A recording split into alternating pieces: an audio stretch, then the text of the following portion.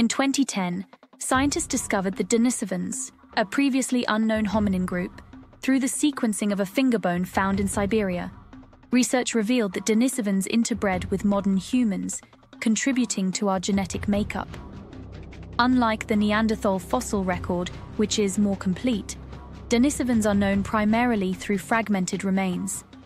However, their genetic contributions have been traced to at least 3 separate interbreeding events.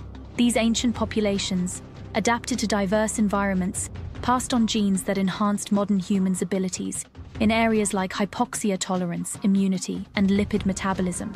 Studies suggest that Denisovan genes influenced populations across regions, with ongoing research expected to reveal more about their impact on human evolution.